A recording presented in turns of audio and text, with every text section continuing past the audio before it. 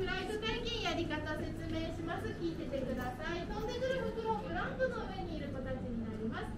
グローブを左手につけて、こうやって餌を持つと今みたいにこんな感じで飛んでくるので、乗ったら持っている餌をあげてください。返すときにはぐるっと回して腕を前に振って袋を飛ばして返してあげるようにお願いします。